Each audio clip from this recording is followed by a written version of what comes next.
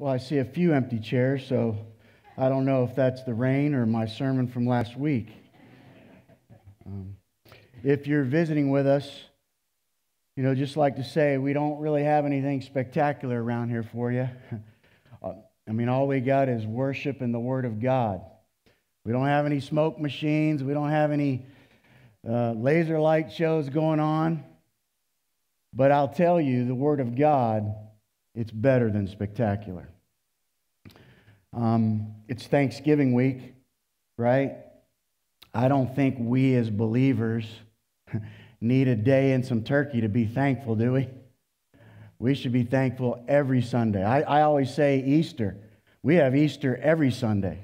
Jesus is alive and He has made us alive. So for true Christians, man, it's every Sunday. So let's be thankful every Sunday. And again, we hear the gospel.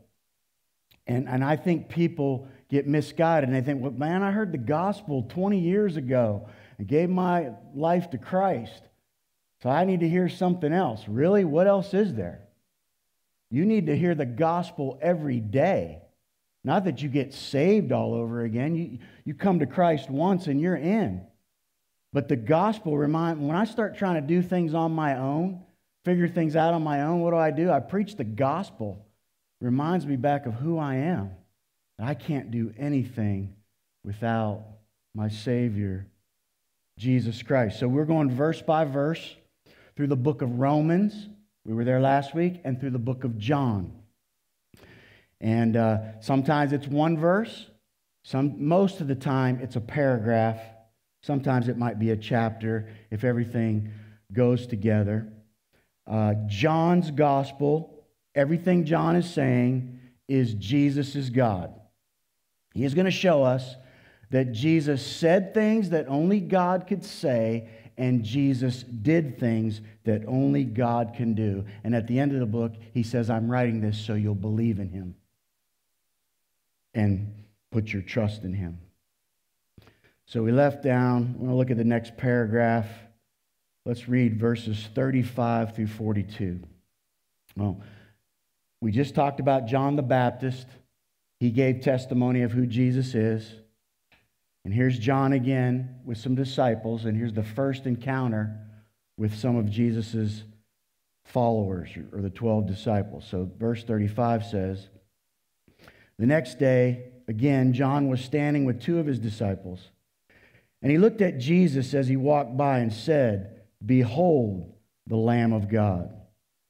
The two disciples heard him say this, and they followed Jesus.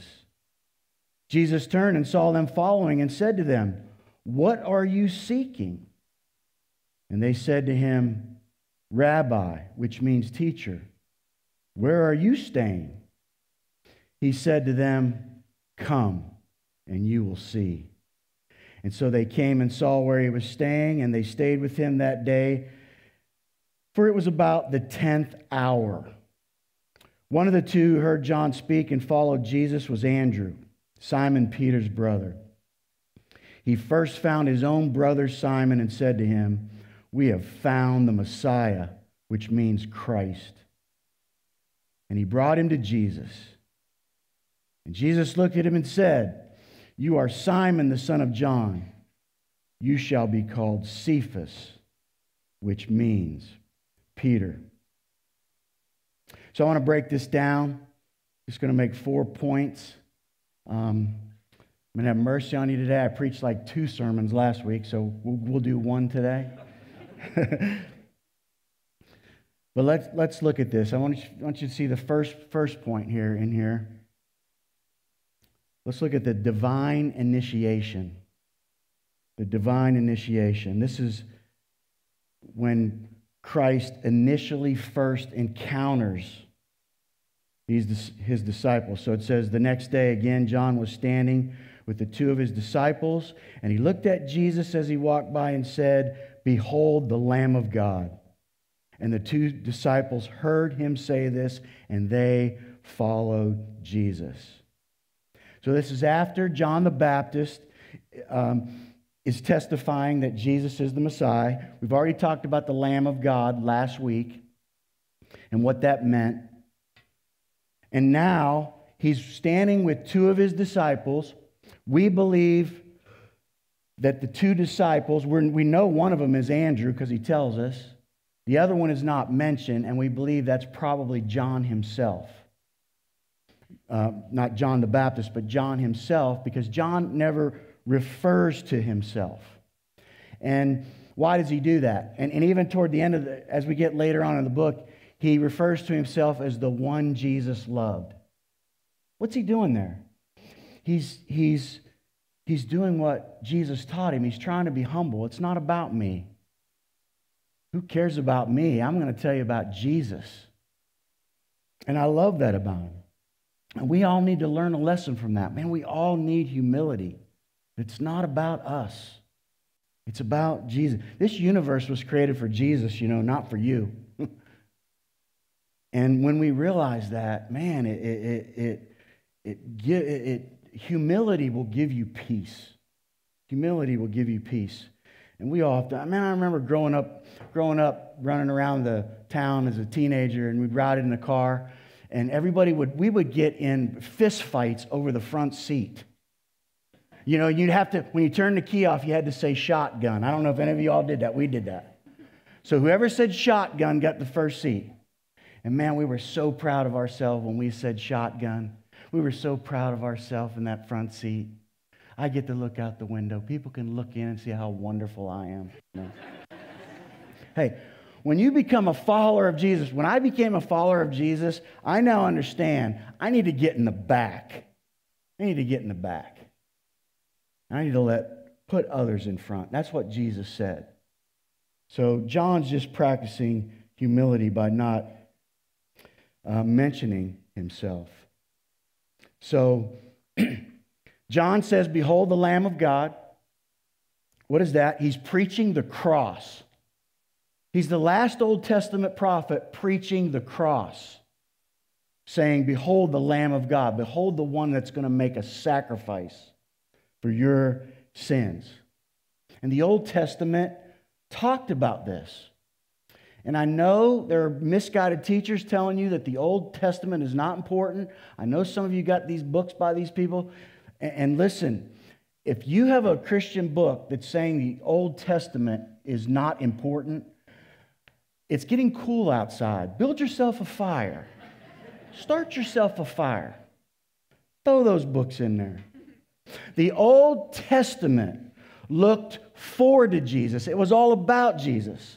The New Testament, we look back toward Jesus. It's all about Jesus. So John is preaching the cross. He says, here's your Savior. He's going to be your sacrifice. John says, I must decrease. He must increase. Follow him. Follow him. And us pastors can learn from that. Don't follow me. Follow Jesus. Paul did say, follow me as I follow Christ. So if I do anything that is similar to what Jesus would do, you can follow that. But the rest of the stuff Frank does, forget about that. Don't follow that, okay? It's all about Jesus. Number 2, let's look at the divine investigation. Call this the divine investigation.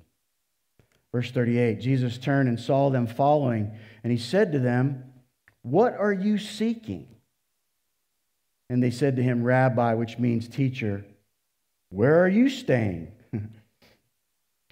So, this is the first statement Jesus makes in this important Gospel of John of who Jesus is.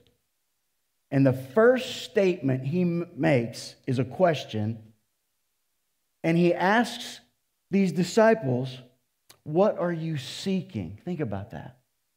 Now, I hope you know God never asks questions for information. He's up to something with this. He's asking them this question because he wants to see he wants them to see and think about what are their motives. Some Bible translations say, "What do you want?" And maybe God is saying that today to you. Hey, why are you here? What are you seeking? What do you really want? from God? That's something we need to ask ourselves. Because we're going to see in John's gospel, many people followed Christ for the wrong reasons, and they had the wrong motives, and that's why they didn't last. And I mean, because Jesus had a crowd, 5,000, when he fed the 5,000, it's 5,000 men, so there was probably 20,000 counting women and children. And he preached a powerful sermon, and they all left. They couldn't take the commitment he was talking about. Jesus saying, I want all of your life. And they didn't want it. And we're going to see that. And I think we see that in the world today. I've talked about it. We got a lot of fans of Jesus, but we got few followers. And everybody wants to come and be entertained and feel good. And I'm telling you, I've been doing this now close to 40 years. I have counseled thousands of people, talking to them about God. And here's the sad thing. Most of them, they wanted an aspirin, but they didn't want to cure their disease. And so some people come, they want to feel good. Give me an aspirin. Help me with what I'm going through right now. Do something for me, God.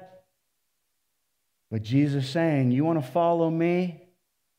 I need all of you. And I'm not just going to give you an aspirin. I'm going to cure your disease. And I am going to transform your life. So I think we got to ask, why are we here? Are we willing to surrender? Are we really willing to follow with all of our heart, with all of our soul? And I know we can't do that perfectly, but the Holy Spirit helps us to go in that direction. And yes, we all stumble. We all get off track.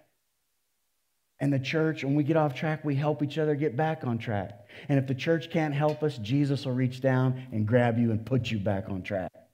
Somehow, some way.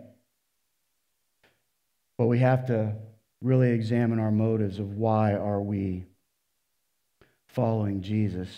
And so they answer him and they say, Rabbi, which means teacher, where are you staying? Now, they really don't answer the question that Jesus asks. They answer with another question. And this just reminds me of how mad my wife gets at me when she asks me a question and I follow up with another question. I don't even answer. I don't know if you have that going on in your marriage, but and I just think because men and women, we don't understand each other, so I didn't understand the question, so I just asked her a question. Maybe she'll understand that question, right? We've been married 40 years. We shouldn't have to ask each other anything, right? What do you do with that? Well, you got two people. You follow Jesus. You follow Jesus. And God brings you closer together, and there's a bond. And that's the answer. And see, everybody, you got something on your mind. You got something you want me to preach about to help you. Listen, follow Jesus and it all comes together. Everything in your life. So they answer with a question and they call him rabbi, which means teacher. Now you got to understand they're paying Jesus a great compliment. They're saying we have respect for you. We now want, John the Baptist was our rabbi. He was our teacher. But now we want you to be our teacher. So where are you staying? In the Greek, meno. Where are you abiding? The Gospel of John talks a lot about abiding in Christ. And so, they're not saying, what they're saying is, Jesus, where are you hanging out? Because wherever you're hanging out, that's where we want to hang out. And we want you to teach us. We want to learn from you.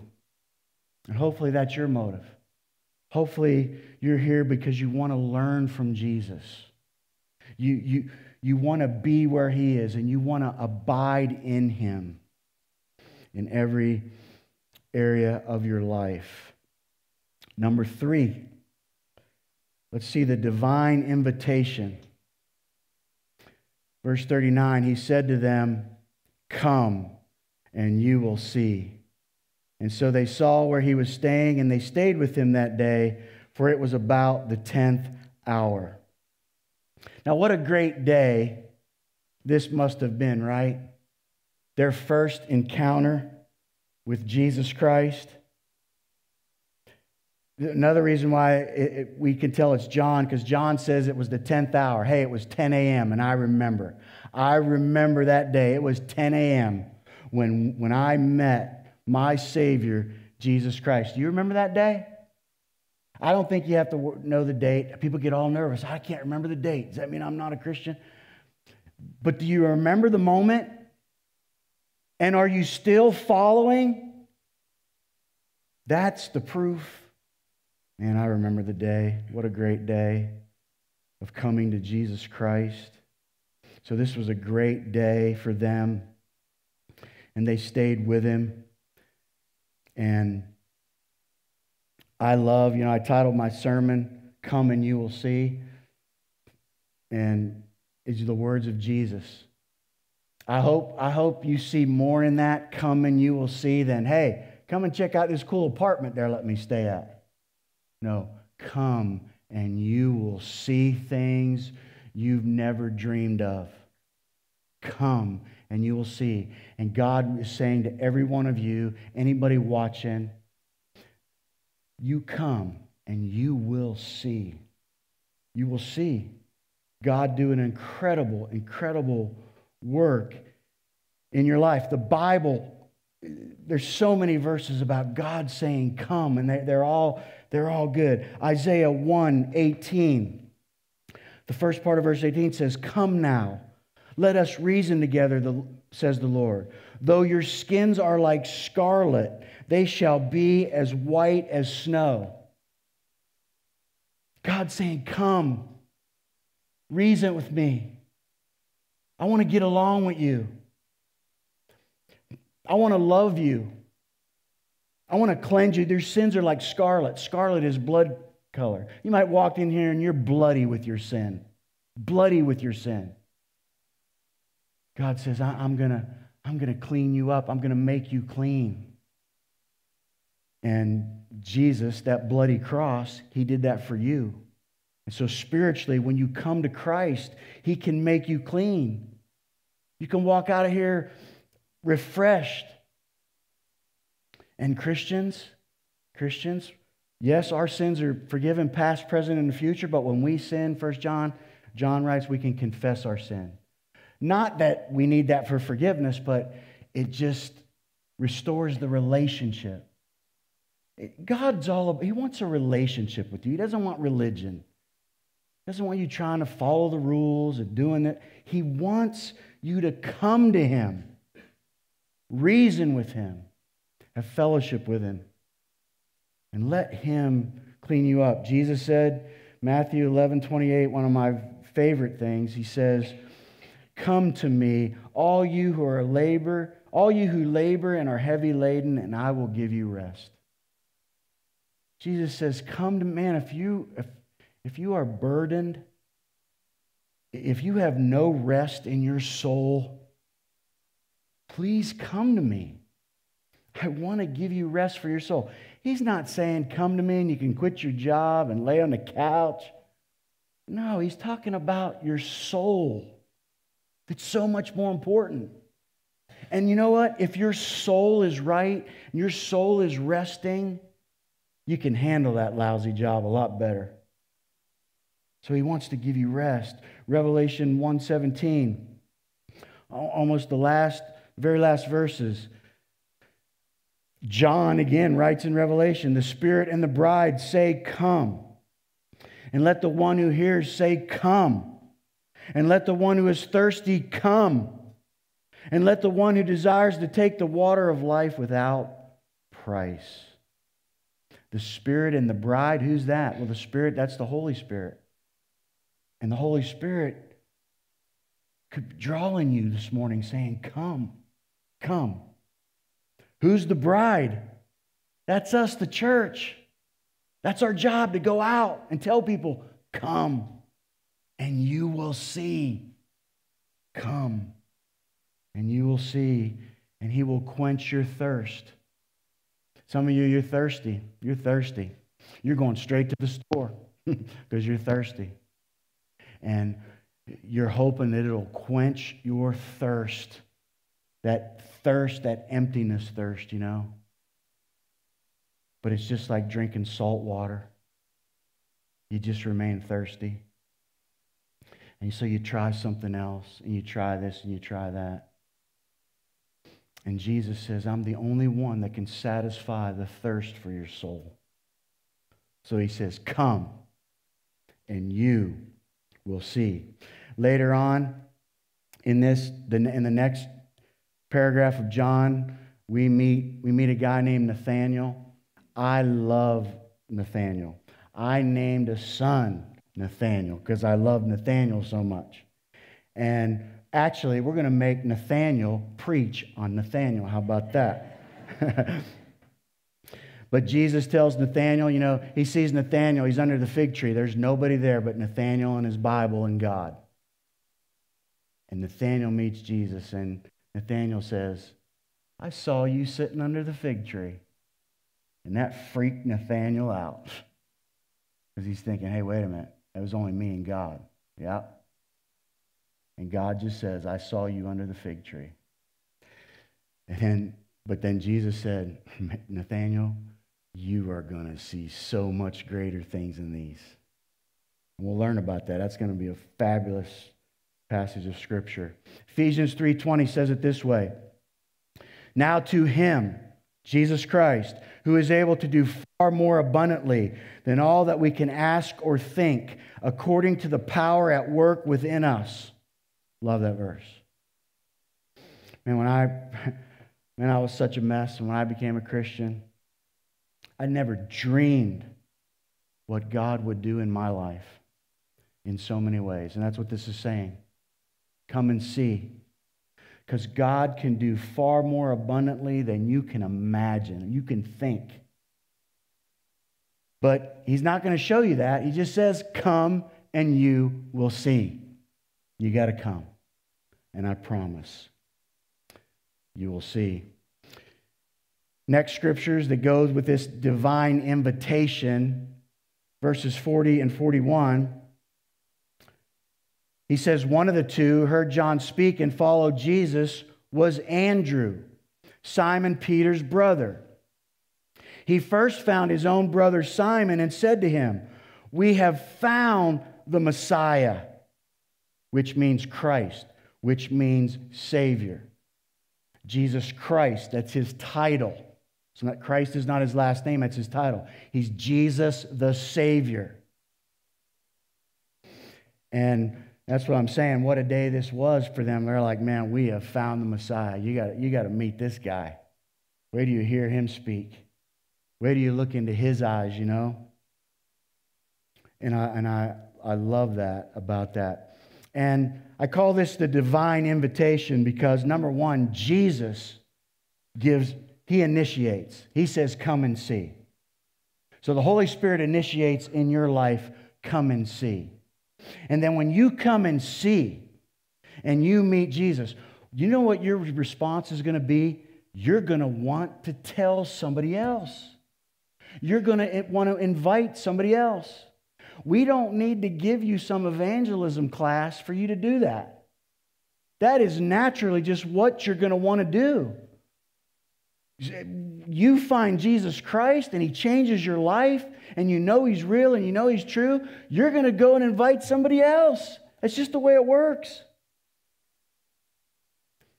And I love this, you know, Andrew, this disciple, one of the followers. Andrew doesn't really do anything famous in the Gospels, does he? I mean, all he does is invite his brother Peter, who becomes the leader of the disciples, who writes New Testament books. Andrew doesn't write a book. The only other thing Andrew did when we see that feeding of the 20,000 people is, you know, he brings a little boy that has five loaves of bread and 2 fish. Now, you know the other disciples are thinking, hey, look at Andrew. He's got a fish sandwich Happy Meal. We got to feed 20,000 people. Once again, they underestimated the power of the one they were following. And Jesus took that Happy Meal and fed 20,000 people out of the air. That must have been amazing to see. And learn that. The little you give Jesus, He will turn it into a lot. Come to Him. Come, and you will see. And so it's the power of invitation. And I think all of you could test. We could give a testimony. We could put a microphone up here. Just come up here and tell us the person that invited you to church. And one after another, you would come up and you would remember it. Somebody gave you a divine invitation.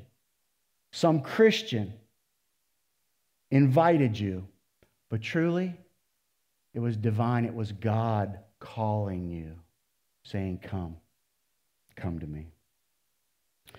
Number 4, and finally, I want you to see the divine innovation. The divine innovation. Innovation, if a company says, hey, we're going to have some innovation, they're saying, we're going to make some changes. We're going to transform things around here. We're going to make things better. And that's what Jesus Christ does.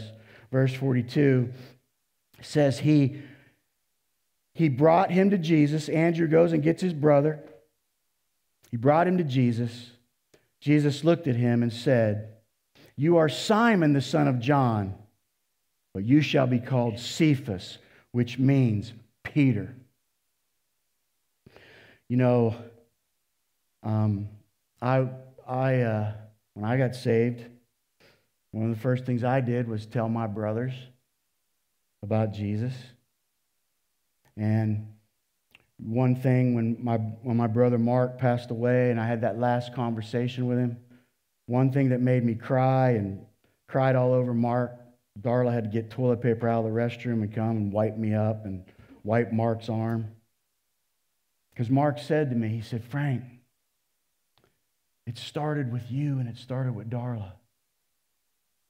And he wasn't giving glory to us. He was just saying it was the work God did on you. You found Jesus, and then you come and you told me. And Mark became such a great follower of Jesus, and he's with Jesus now. Tell your brothers, tell your sister, tell your family. Don't yell at them. Don't scream at them. Just love them. Just say, I love you. I'm praying for you. Come and see. And it might take time. But God will answer your prayer, and God will work on those loved ones. But, so anyway here, so what is this? I mean, Jesus says, okay, you're called Simon. I'm going to call you Peter. What's the big deal? Jesus gives nicknames. He's going to give me a nickname. No, the big deal is, this is speaking of transformation. And the idea of Jesus changing Simon to Peter, because Peter means rock.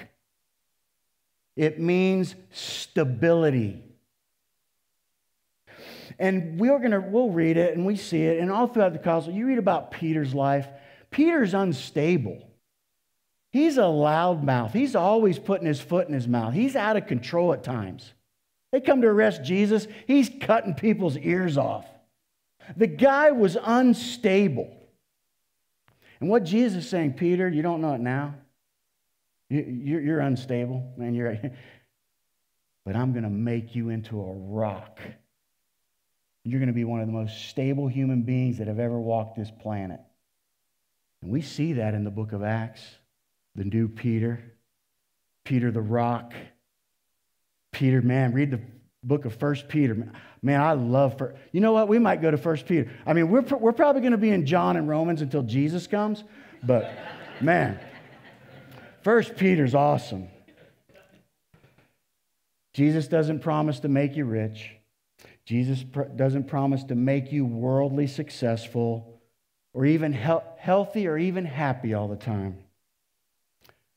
But He promises, come and see. and He will make you stable, and you will be stronger than ever. And it's just following Him. It's just seeking Him. You don't even know how it happens. God does that work, that divine work within you. So, I want to tell you a story about divine invitation and how important it is to invite people to church. You know, church, ministry can be hard. Ministry can be hard. And those who minister with me and are close to me, they sometimes see how hard it can be. Anybody in the ministry totally understands. Jeremy Levine just, he knows. He's a minister. And in ministry and in all the stress, God is so good and God does work. And whenever God does something amazing and a divine invitation takes place and somebody comes and gives their heart to Christ, all the frustration, all the hard work, it's just so worth it, you know. My son Nathaniel has been giving me a lot of help. He has found out the stress of the ministry. And every time something crazy happens, I always say to him, welcome to the ministry, right? You know, not just long ago, we were in the Cultural Center Theater. How long ago? Not long ago, right? We had our plans. We're going to do this. The Cultural Center's wiped out. Welcome to the ministry. But here we are. Here we are. God has done so much good. God has worked, and some of you have gotten more involved because of it. You're helping now. You're a part of us even more. God knows what He's doing in the ministry. Michael Fear knows about the ministry. He's become an administrator of our church. I think he has a spiritual gift of administration. It's made our church so much excellent for the glory of God. But yet it's hard, and it's hard. But it's worth it when we hear these stories. So let me tell you a story, and I'll close. John Thistle, very involved in our church, very involved in our ministry. He's a mechanic. He does some other little stuff on the side, you know, but he's a lay person. But John invites people to church. John invited a guy named Jim Fine to our church. Jim Fine came. He came to the Cultural Center. He's a big guy, sat in the back, quiet. I could always see him back in the back, wore a hat, and he listened. He heard the Word of God. The Spirit of God drew him. He started coming to Wednesday night church, and we had Sable building, and I was doing questions and answers. You could ask me questions about the Bible, and he came, and he loved it. He just loved the Word of God, and afterwards, I was able to talk to him and share Jesus with him, and he surrendered his life. He gave his heart to Christ, and I gave him a study Bible. And that's the power of invitation. John invites Jim to church. Jim comes to church. He hears the Word of God. God works on Jim. God draws Jim. And he becomes a believer in Christ. A few months ago, Jim had some health issues, and he had heart surgery. And the doctors told him, hey, surgery, everything went well. But that night, he died in his sleep next to his wife. But to be absent from the body is to be present with the Lord. All because John invited Jim, and Jim came, a divine invitation. Jim is now in heaven with God. That makes it all worth it to me. But the story doesn't end there. Jim's wife, lying next to him, who loved Jim so much, she never would come to church with Jim. Jim would come home and tell her what he had learned, but she just wasn't really interested. She had no church upbringing. She was just kind of confused by it all. She was happy for Jim. but really didn't want to come to church. So Jim would pray for her. He would invite her. He would talk to her about it. After Jim passed away, Jim wrote a letter for his wife to find.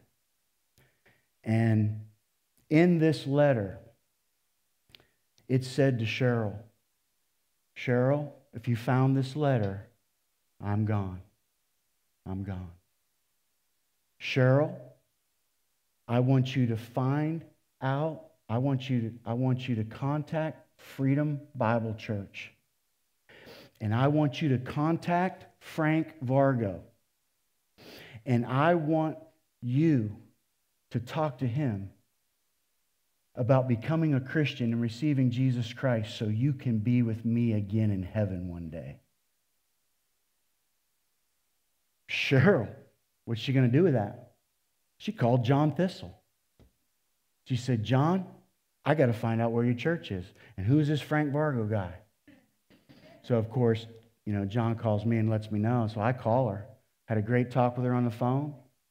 She came to church. Right before the hurricane, I held hands with her on her couch. And she put her faith in Jesus Christ. The power of divine invitation. Let me tell you something. Everything we do in the ministry, every chair we move, every chair we set up, it matters. Because we are doing the work of God. And yeah, it doesn't seem to be spectacular, does it? But it's better than that. It's better than that. So maybe we all need to go home and write a letter just in case.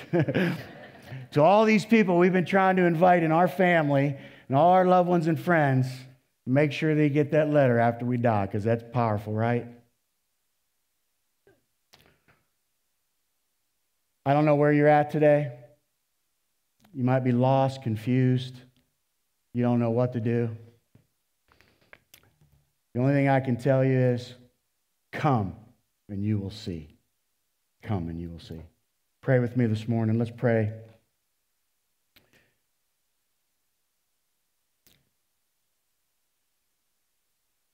And as we bow in prayer,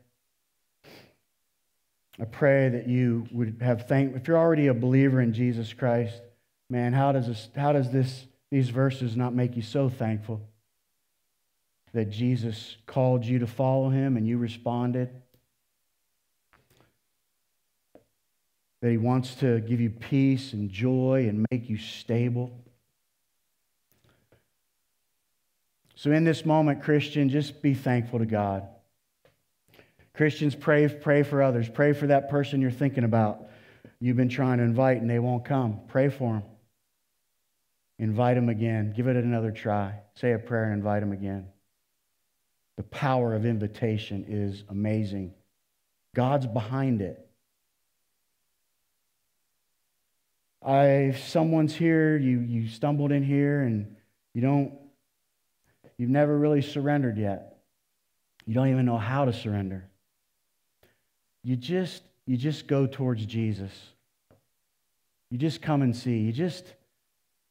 You come to church. Jesus established the church. It's his church. You come to church. You learn, you grow, but you put your faith in him and you tell God, you're honest with God. God, I'm sinful. I can't help myself. Jesus, I need you to save me. Please take over my life. I want to follow you. And if you're sincere, Jesus will help you to follow him. God, thank you so much for your church. God, it's such a joy to be here. God, I just don't even think we realize how thankful we should be to be able to come and worship you and hear your word, and yet we understand it and we love it. And God, you've saved us from just so much turmoil. You've saved us from hell, Lord. You've saved us from hell on earth, and worse than that, an eternity in hell. Lord, help us to be like Andrew. Help us to be excited about our faith in Jesus. Help us to go and invite others. Help us to be kind to others, gracious to others. May we never get tired of the gospel, the good news you have given us, Lord. This Christmas season, it's all about the gospel, the good news that you came for us. May we worship you throughout this entire season. God, now as we close, I pray that our hearts we would lift our hearts as we lift our voices to you and worship your great name. We pray all these things in Jesus' name. Amen.